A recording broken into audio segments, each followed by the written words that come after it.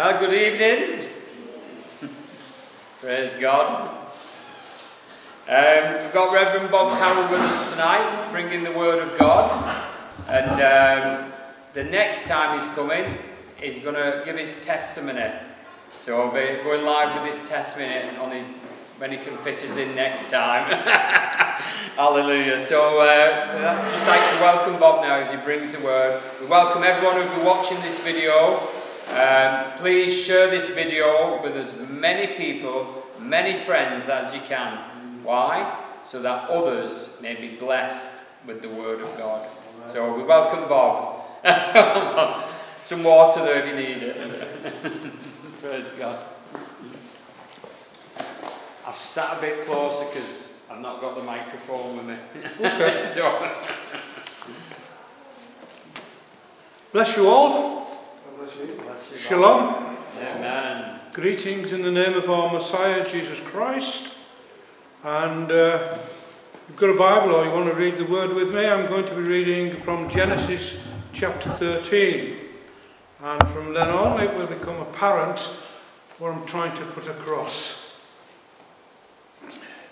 And I'm reading from the New King James Version. Praise God. And it starts off verse 1. Then Abraham went up from Egypt, he and his wife, all that he had, and Lot with him to the south. Abraham was very rich in livestock, in silver and in gold. And he went on his journey from the south as far as Bethel, to a place where his tent had been at the beginning, between Bethel and Ai, to the place of the altar which he had made there at first. And there Abraham called on the name of the Lord. And Lot also, who went with Abraham, had flocks and herds and tents. Now the land was not able to support them, that they might dwell there together, for their possessions were so great that they could not dwell together. And there was strife between the herdsmen of Abraham's livestock and the herdsmen of Lot's livestock, and the Canaanites and the Perizzites who dwelt in the land. So Abraham said to Lot, "Please, let there be no strife between you and me, and between my herdsmen and your herdsmen, for we are brethren. Is not the whole land before you? Please separate from me. If you take the left, then I will go to the right. Or if you go to the right, then I will go to the left." And Lot lifted up his eyes and saw all the plain of Jordan, that it was well watered everywhere, before the Lord had destroyed Sodom and Gomorrah, like the garden of the Lord, and the land of Egypt as you go towards Zoar. Then Lot chose for himself all the plain of Jordan, and Lot journeyed east, and they separated from each other. Abraham dwelt in the land of Canaan, and Lot dwelt in the cities on the plain, and pitched his tent even as far as Sodom. But the men of Sodom were exceedingly wicked and sinful against the Lord. And the Lord said to Abraham, after Lot had separated from him, "Lift up your eyes now and look to the place where you are, northwards, southwards, eastwards and westwards, for all the land which I give to you and your descendants forever. And I will make you your descendants as the dust of the earth, so that if a man could number the dust of the earth, then your descendants also could be numbered. Arise, walk in the land through its length and its breadth, I give it to you." Then Abraham moved his tent and went and dwelt by the terebinth trees of Mamre, which are in Hebron, and built an altar there to the Lord. Father God, we come to you now, Lord, and we just ask that you bring your anointing on this word. We pray, Lord, that it will perhaps give somebody a revelation or a challenge, Lord, or reawaken them in your plans and purposes in their lives. So, Father God, as we deliver this now, Lord, we just do it in your name, Lord, because you say where two or three are gathered, you're in the midst. Yes. And I believe you're in the midst here, Father. So we just carry on with this word that you've given into my heart to deliver. I pray this in the name of your Son, Jesus Christ, our Lord and Saviour. Amen. Amen. Amen. You know, it's sometimes I quite often use my glasses, but sometimes it's better, I can see better without. This evening, I want to take a look with you at some of the predicaments and situations in which God's servants can find themselves. And in this case, we're looking at Abraham, and in particular, Lot. And perhaps there may be lessons here for us to learn, as I find so often when I go into the scriptures. You see, if we're not living in the centre of God's will for our lives, or where God wants us to be, we can bring on grief big time. And this can be so true in a salvation sense. If you're not saved, you can have a great problem, particularly where you're going to spend eternity. No doubt about that. So just a quick overview before I look at some key points, and excuse me please, I just want to have a thought at some key points. First of all, Lot lived in Sodom, which showed that where you live could have a dramatic effect on your spiritual condition. In a sense, Lot was without excuse because he chose to live there. And quite simply put, he made the wrong choice because he chose Sodom. And let's see where he went wrong. You see, because his choice of Sodom was a complex thing. It was a result of a number of smaller choices. And as we go deeper into the word, you'll notice that the problem with Lot was a basic character flaw. His choices were based on what he perceived was best for him. He chose the smooth rather than the rough. And we shall see that sometimes that's not always the best decision to make. And I know when I'm making decisions in my home life, my domestic scene, sometimes I make decisions which is best for me or my family. And sometimes, really, I should listen to Father for where he wants us to be. Now, as I said, I'm going to look at three key points. The first one is this. Lot chose a city instead of a country. Genesis 13:9, it says, "Is not the whole land before you? Please separate from me. And if you take the left, then I will go to the right. Or if you go to the right, then I will go to the left." That's Abraham speaking to Lot, you see. The herdsmen of Abraham and Lot had this disagreement. And that's why Abraham suggested they split up. Because there's just too many of them together. Genesis 13:12. Abraham dwelt in the land of Canaan. Lot dwelt in the cities of the plain and pitched his tent towards Sodom. That's what the scripture says. And Lot was not forced to live in Sodom. In fact, he only camped towards Sodom in the beginning. But it wasn't long before he had a house in Sodom itself. And by the time the angels arrived to destroy Sodom, Lot was well settled there. Look at Abraham. God called Abraham out of the city to become a pioneer. And Lot had the same choice as being part of that calling. But you see, Lot's calling and possibilities were limited by the city. And when he looked out from his house, he saw the skyline. On the other hand, when Abraham looked out, he saw the tent. He saw the whole land. And look at what God did for Abraham. When he was separated from Lot, the Lord told him to go out across the country And he promised it all to Abram, from horizon to horizon. And don't forget, that was to be an everlasting possession. And when you come to talking about the land in the Middle East at the moment, which is the big argument, which is at the centre of everything that's going on, it's the land. But they forget that God gave it to them as an everlasting possession. And there are times, you see, it tells us in Deuteronomy there, I think it's around about 16, where it says, look, God says to people, you behave yourself, do what I tell you to do, and I'll bless you. But if you don't, I'll punish you, I'll send you out to the land. And he did that on a number of occasions. Lesson here for us, be doing what the Lord wants us to do. It's so easy to sort of think, oh, I'll go and do my own way. It'll be easy that way. I'll not have any problems or awkwardness. But in the end, God knows. And I've been in these positions too myself, where I've gone my own way and I've suffered. But when I've gone to ways that the Lord has shown me to do, I've had blessings. Amen. Mighty blessings. We live a supernatural God who can, nothing is impossible with him.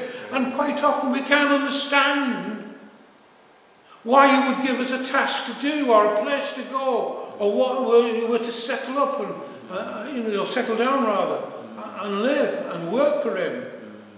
But he knows what he wants. I think, as I said last time, God owns us. We give our life to him. Yeah. And in return we've got everlasting salvation. Amen.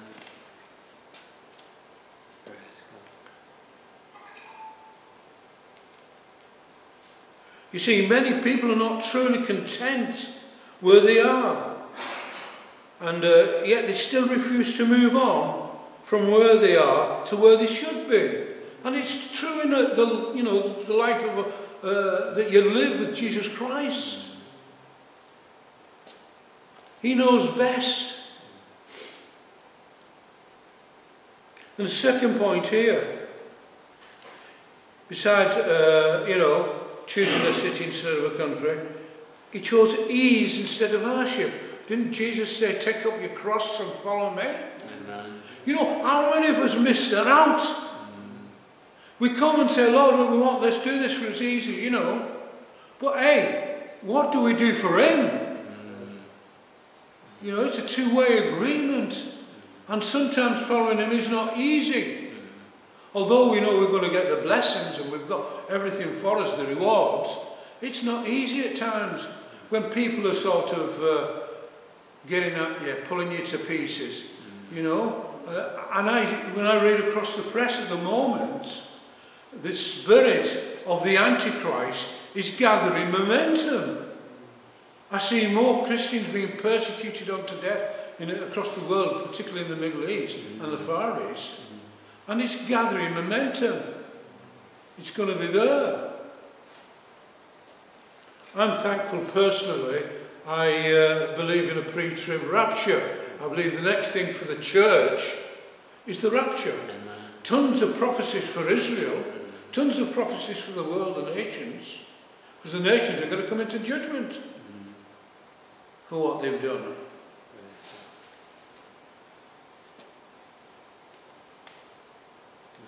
You know, I don't know how high Sodom would have been on the list of the most livable places, but it must have been a desirable place at the time to live in.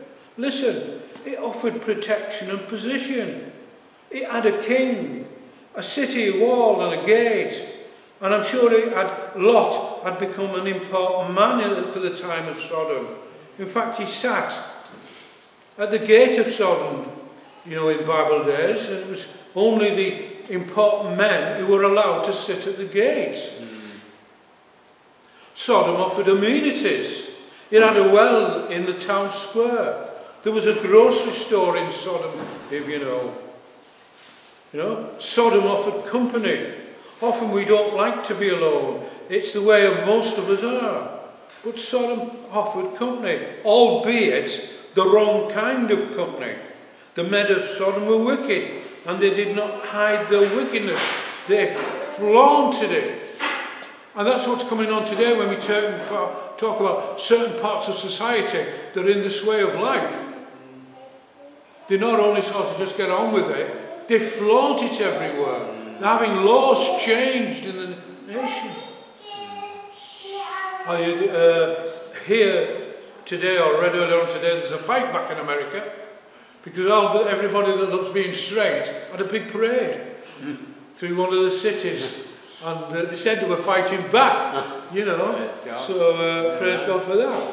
Amen. And besides that, amenities, Sodom offered company. Oh, I've just read that part, forgive me. They flaunted it. Isaiah 3:9 says, the look on their countenance witnessed against them, and they declared their sin as Sodom. They did not hide it.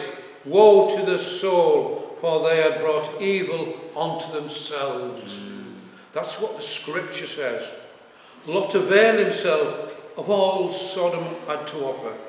Abraham, on the other hand, said he would not take even a shoelace from Sodom. Genesis 14:22 to 23. But Abraham said to the king of Sodom, I have lifted up my hand to the Lord God Most High, the possessor of heaven and earth, that I will take nothing from a thread to a sandal strap, and that I will not take anything that is yours, lest you say, I have made Abraham. You see? But in the end, Sodom did offer absolutely nothing to Lot. Neither protection, nor position, nor substance, nor friends. And if you read through to Genesis 19:24, it says, Then the Lord rained brimstone and fire on Sodom and Gomorrah from the Lord of heaven. And I don't know whether you're aware of this, but Sodom and Gomorrah have actually been found from the archaeology. And there's only brimstone there now. It's been tested. And I thought, wow, you know, another sign of prophecy being fulfilled. Prophecy and the scriptures being right. And I'm just coming to the last part now, where having chose the city and then he chose Sodom,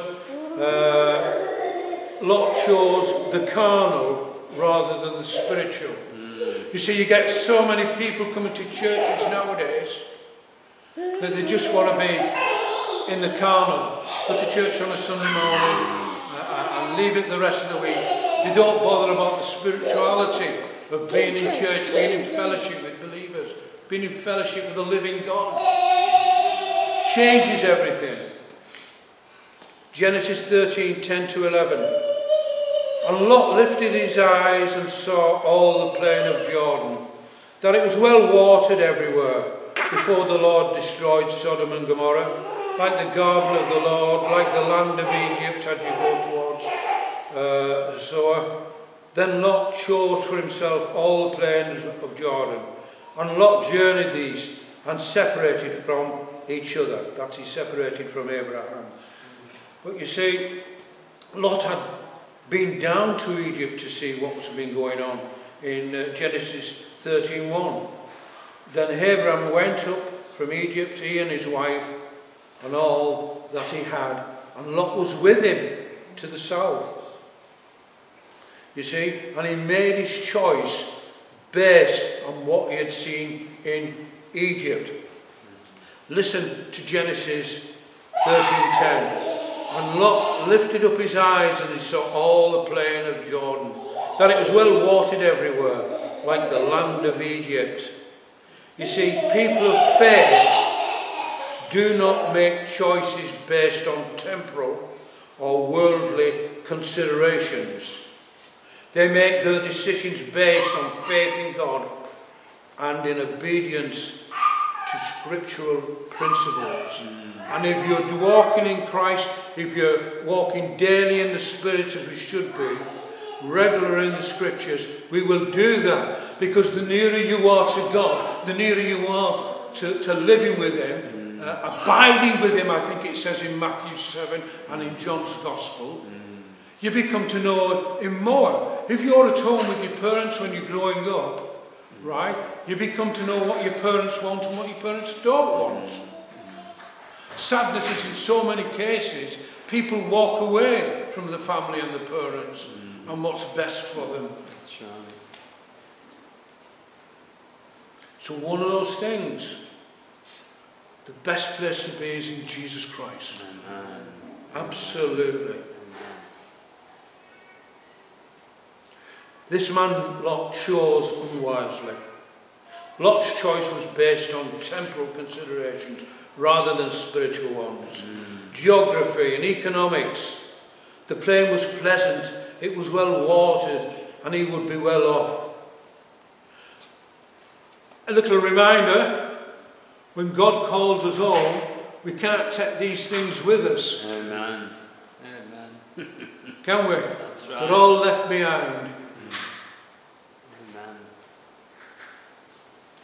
But considering living in Sodom, I believe he made the wrong choice. I believe he became grieved from the day he was there. Made a bad decision. And that's something that we've got to be switched on to, as I said, in our own lives. We walk in the Lord, we walk around with this world now that's a 24/7 supermarket or anywhere. We get sucked in the world. We can come in quite easy into, you could just slide into it. It's like Satan in the Garden of Eden there, when he whispered to Mrs. Eve, who told you eating that apple would be bad? That's right. And even amongst friends, when you have a decision to make, and they're probably not saved, and you say, well, I can't, it says it's going to be this. But where does it say that, And he's saying it in such a loving way, such a tender way, that you fall for it at times. You think, oh, why not? It'll be all right. Not all right unless it's in accordance with the scriptures. Amen. It really isn't. And there's a sad end to the story. Lot, the city dweller, went to live in a cave when Sodom was destroyed. He'd lost his wife and almost lost his two sisters. Remember when his wife, Lot's wife, turned around and she looked? What did she become? She became a salt cellar. Didn't she? That's what happened to her. Amen. Genesis 19:30. Then Lot went up out of Zoar and dwelt in the mountains, and his two daughters were with him, for he was afraid to dwell in Zoar. And he and his two daughters dwelt in a cave. He'd been given divine permission to live in Zoar, but he was afraid to do so. And the man who had the choice to live anywhere, all the pleasant places, he ended up living in a cave on a mountainside. And in the end, Lot didn't have a lot. Did he? No. No. He'd lost it all. He was a righteous man who had made the wrong decision. And the lesson here is that we should take great care over all the decisions we make. For even righteous servants of the Lord can make a wrong decision. They can decide to go somewhere where it's easier rather than go to a church on Sunday and fellowship, which is one of the main things to do. They can go anywhere rather than mix with other Christians. I think there's a scripture there in Timothy where it says, don't even invite somebody that doesn't believe into your household. That's right. And that's a tough one when you've got relatives and friends. It really is. Amen. Come away from them, we're commanded to do. And I want to end with saying this. Today, for those that might not know the Lord Jesus Christ as the Lord and Saviour, you've got a choice.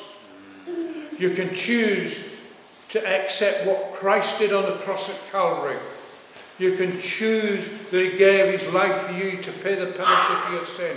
You can choose whether to put him into your heart or not. The rewards are eternal life and everything that goes with it.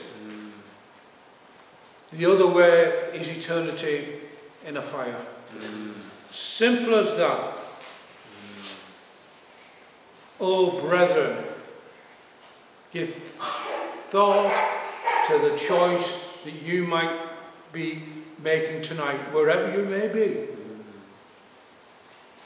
And make the right choice, because you never know for 1 minute when Christ will either return to take his bride to heaven, or you never know when he might want you personally to take you up. Amen. A case of mine, a friend of mine, one Christmas, his wife was in good health and everything, and they just sat there talking, and suddenly, wow, she left this life. She dropped dead. Thankfully, she was a keen believer in Jesus Christ, and we know where she's gone. Praise God. Don't hang on. Don't grip to things of this life. Just accept Jesus Christ as your Lord and Saviour. And I'll end up just saying this from a blessing from 1 Corinthians 16, 23 to 24. May the grace of our Lord Jesus Christ be with you.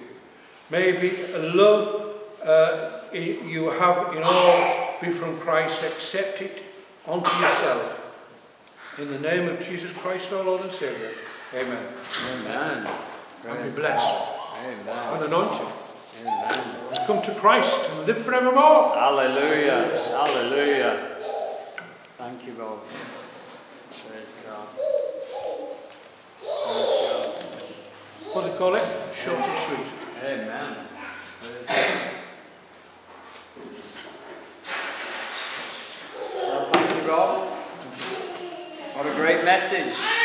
A great word tonight.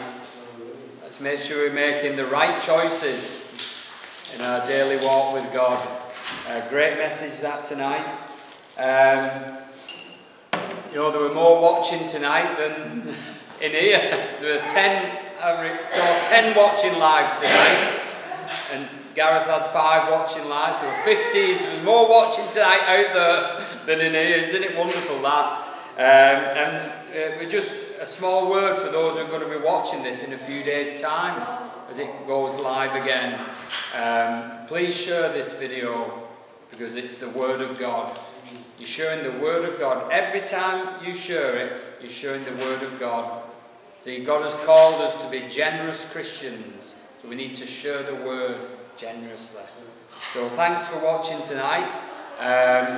Bob's coming again soon to give his testimony, his full testimony. He'll be coming soon here. So we welcome you to that. God bless you. Thank you. Praise God. Hallelujah. 15 watching.